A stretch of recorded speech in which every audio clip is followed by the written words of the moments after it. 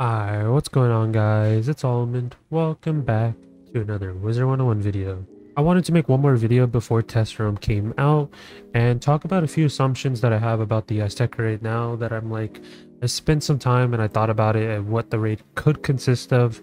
I know I made a video reacting to the trailer, but I wanted to do this video to talk about my gear setup that I'm going to be using on Test Realm, and I'm also going to be talking about some things I assume what's going to happen for the raid. Of course, this is all speculation, but just keep an open mind when I talk about a lot of this stuff. Some stuff I'm concrete about, I feel like, but there is some stuff that I'm just speculating due to the fact of recent updates. So if you do enjoy this type of content, be sure to leave a like, subscribe, all that type of stuff. And let's get into today's video. So when it comes to test room, I know a lot of people are going to be wondering what's the setup I'm going to be using. Since I don't know what I'm going to be doing, people are saying, oh, we're just going to have multiple hitters and just run around, just test some stuff. So for that reasoning is I am using this build. So I have 8.1k HP. I have 195 damage because you got to remember that we're going based upon PvP stats. So I got 31 res.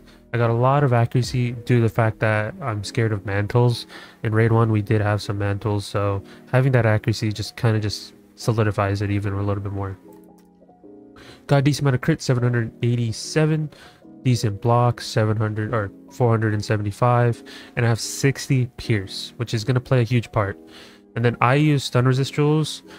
There has been like random chances where I've like just got a stun block off, and it's like make to break a fight, because the fact that we don't know what's going to be happening in here, I feel like I don't really need to resist the flat res or block percentage. So for that reasoning, I'm having stun resist in case they have stun cheats or anything that has anything related to stunning. And there has been a scenario where it's been saving me in raids, so for that reasoning I'm keeping in my keeping stun resist jewels. Pip conserve 559, perfect pips, and no arch mastery on my deck or gear, mainly my deck. So I'll explain why, but I'm just rocking full Aeon. And when it comes to the pins, I have certain pins on, and this is where I want to talk about the pin stuff. So in raid 1 we did have outside cards, kind of like Beast Moon, where someone has to go defeat the enemy. It's like a mini mob and you just kill it and it casts cards onto the Vanguard team. And the thing is, whoever it casts on, it also takes the damage stat. So for that reasoning, I had myth pins on, which you would expect me to put life pins on, but I'm putting on myth pins due to the fact that in case there is a card in the outside fight that might be viable and that's myth damage, it might come in clutch. But of course I am going to be changing my pins based upon what cards are being used, and when it comes to that factor. I don't have a shield pin in because I feel like they're going to have stupid pierce anyways. Having a shield pin isn't going to make anything crazy. But accuracy wise, I just put on myth. On test room, I'm definitely going to be switching this to either balance or death, depending on what I need it for. If we are using certain shambos, I could also switch my pins to those. I have plenty of accuracy jewels and I have many options to switch those, but just currently what I have preemptively set for test room, this is what I have.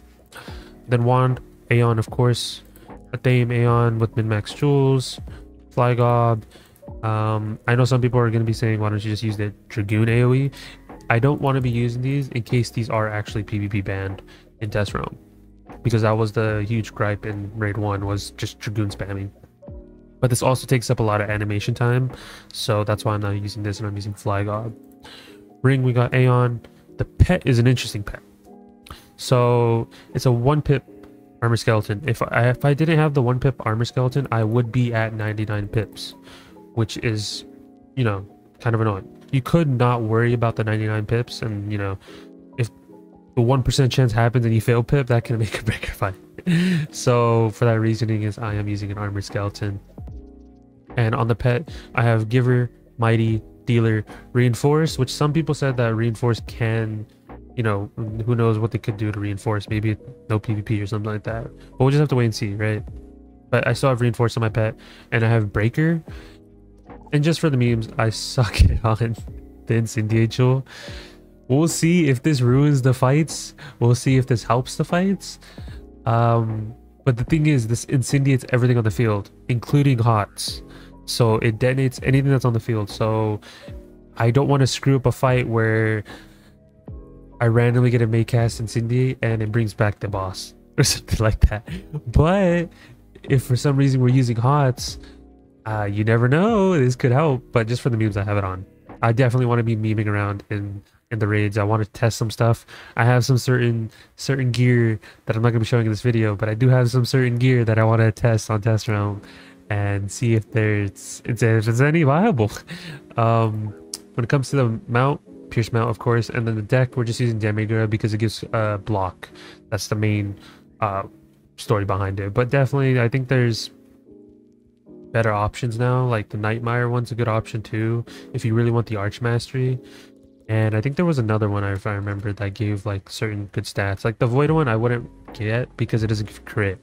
So Nightmare is technically a good option. It's just I lose out on that accuracy. If I don't mind losing out that accuracy for increased a little bit of crit, a little bit of block and health, but I also get Arch Mastery, could be viable, right? It could be viable, but I don't see myself using Empower.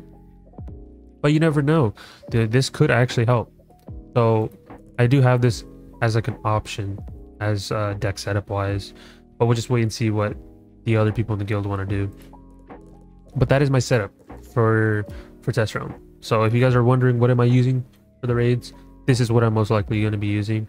I might be tweaking some stuff and switching to different gear sets like Mire and trying different builds. So just keep that in mind. But I would definitely watch the stream and be on the lookout for that, because I probably will be streaming by time this video comes out. So I will be streaming like from the nighttime all the way to morning and try to get some raids in, because time zones and that, it's kind of annoying. So I kind of have to wake up early to do the raids. For you guys will be fine if the test room is tomorrow. But if test room is not tomorrow, it'll be kind of annoying. But we'll just have to wait and see. Now when it comes to the gear stuff, we are done. Now I wanted to talk about some assumptions of the raid, because some people are saying a lot of things and some people have their own opinions, but I want to talk about my opinions on the raid, right? What it's going to have that I know it's guaranteed, and things that I could happen.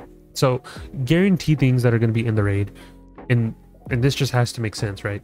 And I'll explain why. There has to be drums are coming back, mana gains coming back, star chests, all that type of system, teleporters, and those are the three things I'm 100% sure of. Jewel drops, I would assume that there's a 155 jewels now dropping from those fights now, and maybe pins, maybe, but jewels would make sense because the previous raid had jewels scaled to that current raid. So obviously I'd say jewels would matter and they would be 155. And those are like my main things, 100%. And of course spell elements would be dropping. Just don't know what spell elements. I don't think they'll toss in the Dwyvim spells, but I had it as a thought. Looking back on it, it just doesn't make sense for them to put it in because it's way too early. They don't want people to get the gear or the spell elements that quick, and we don't even know what the spells do at the moment. So for that reasoning, I'm just like, I don't know. Now let's talk about some other assumptions. So I made a notepad of things that I just assumed were going to be in the raid. As you can see, things Almond assumes in the Azteca raid, and we'll quickly go over it, right? So I just assume there's going to be two pieces of gear, maybe like a nullity void equivalent. I would hope that there is a better hat, boots, or wand, because for PvE damage builds I would want something that's a better best in slot. Or maybe if it's a little bit less damage and it gives a card, I don't know what the gear can consist of. I doubt it would give cards, but it would be somewhat interesting if it did give cards. But I would hope for a better hat, boot, or wand when it comes to the max PvE damage builds. And some people are saying that we might have new templates. So as you guys can tell, we talked about the templates in a previous video when it comes to Aeon, Eternal, Nightmare, Skyfarer, Nullity, and Void. Some people said they can make 2 more templates, but which templates would they follow? They only go upon damage, defense, and utility. How would they break those and make 2 new templates? We'll just have to wait and see if that's the case. If there's 2 new templates, well, another video explaining templates, and you guys should be on the lookout for that. But just right now, I don't know what they would go unless they're following the nullity and void templates. Then that becomes an issue, because if the gear is better than nullity and void, what's the point of doing the dragon spire raid anymore? That becomes a concern. So I don't know how the templates would work. And some people were saying it could be a direct just copy of Skyfarer. I don't think it will be a direct copy of Skyfarer, because why would they why would they do all that for just Skyfarer gear? It becomes like a problem then if it is Skyfarer. Here's the problem. If it becomes Skyfarer, what's the point of doing raid 2 then? People are gonna be like, well, for free-to-play players, you know, if they don't want to do, or if they don't want to open packs for the Skyfarer gear, understandable. But for the people who do have the gear already, is it just for the pets? Is it for the jewels or pins? If they have good drop rates, it's understandable. Is it for the badges? Like, of course, new badges, but there's going to be a lot of repeat badges like drums, chests, etc. Or is it for the spellements? That was like a main concern to me. If that was if for some reason the raid gear is a direct copy of Skyfarer. And another thing is, if it is Skyfarer gear, then the reagents will just be polygons and pixels. So that doesn't mean polygons and pixels are gone completely. I'm assuming by the time we get to 170, we'll have new farmable reagents to go with the whole leveling system. But then that's like in its own separate video, and why people have been complaining about this. So that's why I didn't like, I don't think it's going to be Skyfarer. I'll be really sad if it is. Of course, we're going to have new fishing. I wouldn't doubt that we don't have fishing. I don't think new fish, but it'll probably be like reused fish. And I wrote right here, there could be an option of giving the fish chest a key. Maybe there's just, instead of fish, it's just fish chests, right? And there's a chance of you getting a key to open some type of Miller Speeder boss, right? Because I do expect us to have a Miller Speeder boss equivalent, because that's one of the trends that they're going to have. Certain things are going to have to stay in each raid, such as a boss that gives elixirs, such as pet mounds for cantrips and some type of key maybe, drums of course, and chests, and the teleporters. Those are like things that just have to stay in raids, because it just makes too much sense for it to not be in multiple raids. Because certain badges, they wouldn't lock it to just raid ones. Yes, like the nullifier and stuff like that, that makes sense. But when it comes to like drums and stuff like that, it just doesn't make sense to be locked to raid 1, you know?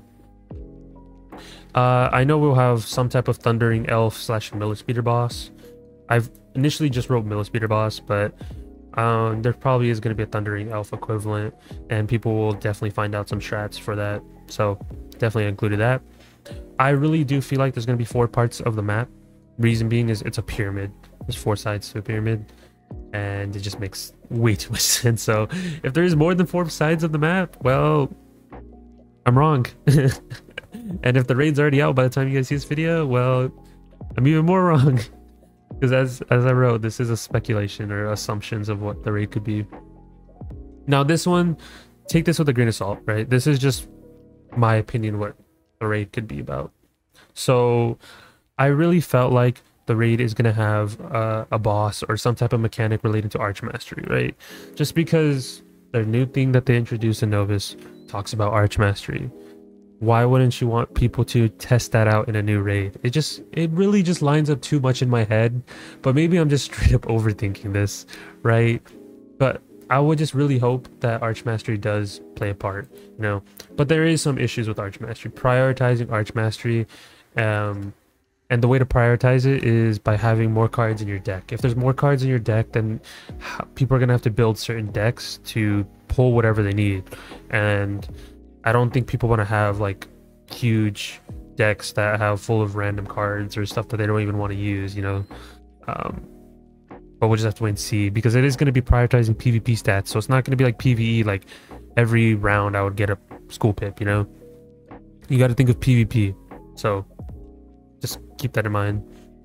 When it comes to that, you also have to prioritize your bigger size, like I said. And then on top of that, if Arch Mastery jewels actually even matter. But we'll just have to wait and see, because at the moment Arch Mastery jewels are kind of useless in my opinion. So if there's an actual use for this in this fight, well, there you And then yeah, if there was an Archmastery type of Lore Magus fight, then that would make people want to go for either like Dice or Lyre.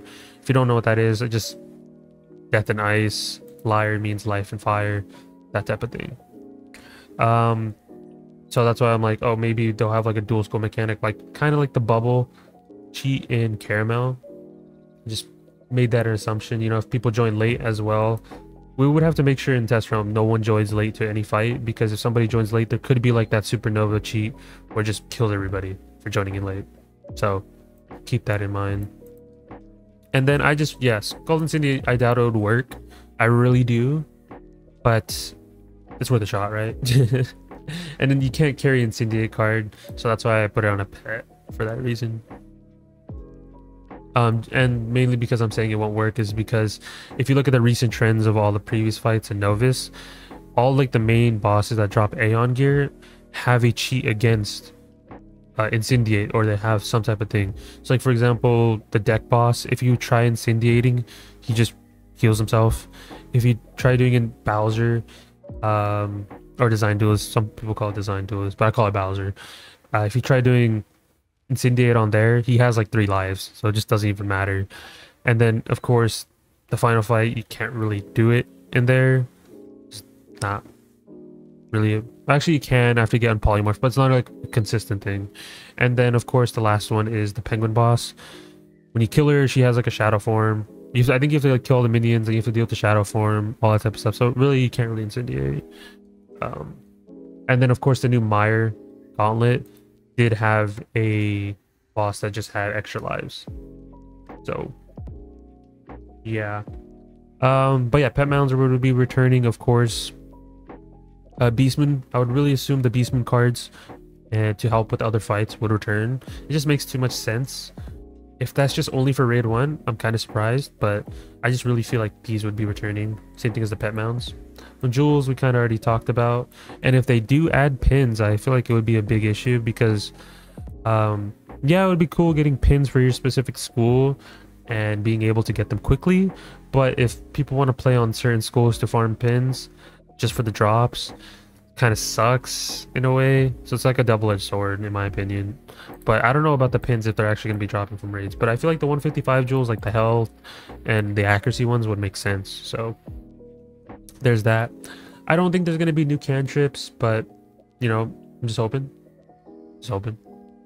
Of course, I would assume that there is going to be new pets, hopefully Azteca themed, not just a dragon, color change, etc. I hope to be like some type of new design. Just we'll see. And then I wrote Spellman drops. I would assume the Nova Spellmans are going to be added to the pool, but I don't think the Dwyvern one is going to be added to the pool. I just made an assumption that it could be, but looking back on it, as I said earlier, don't think it's actually going to happen. But hey, you know, if it actually does, well, there's an actual incentive to do the raid if some other situations line up.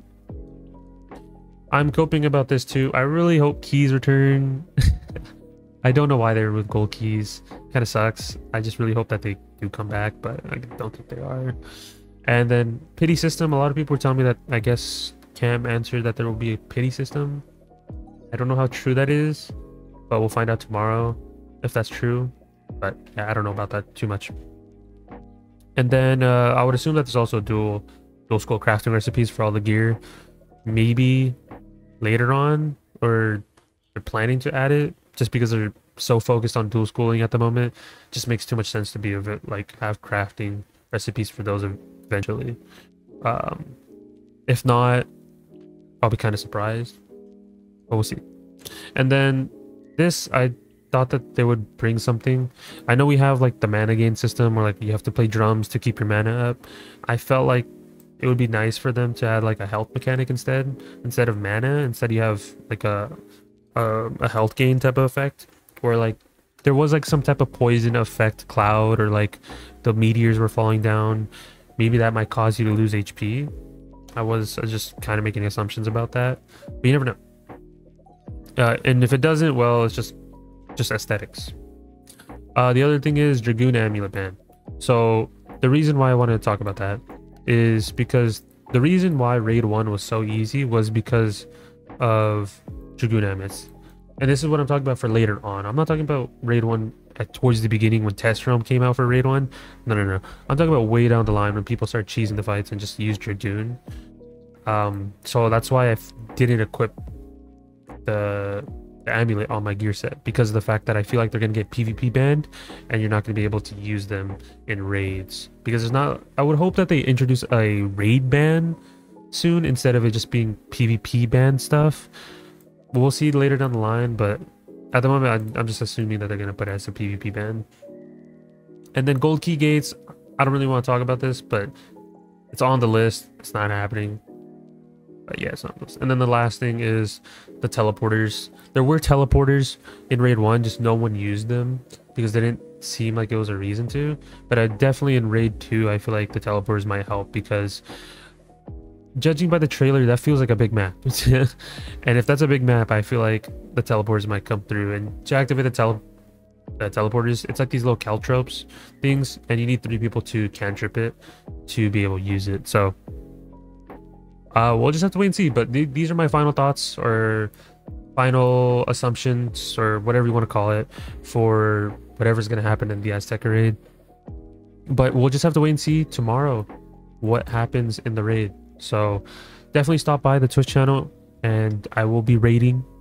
I will be giving that answer right now. I will be raiding on Test Realm. I will be trying to raid multiple times throughout the week for you guys, so I can make a bunch of content, and maybe get our first win in Test Realm. We'll just have to wait and see. But that is gonna be it for me. Hopefully you guys enjoyed the video, and yeah, be sure to leave a like, subscribe, all type of stuff, and I'll catch you guys in the next one. Peace out, guys.